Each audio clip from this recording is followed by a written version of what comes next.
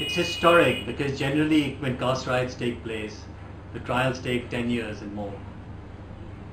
All the accused persons are invariably let off on bail immediately.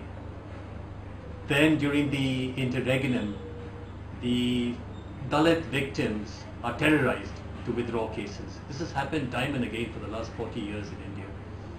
This is the first time that you've had 85 members of a dominant community stay in jail for a year and a half without bail. First time where you've had the SC/ST, that's the Scheduled Caste and Scheduled Tribe Atrocities Act, applied to such a large number of people. Many persons sent for 5 years imprisonment, 3 years imprisonment, 3 persons or 5 persons for life imprisonment. It's a historic judgment in that sense.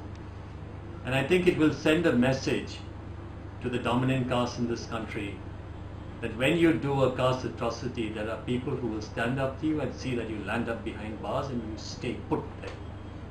That's the importance of Mirchpur.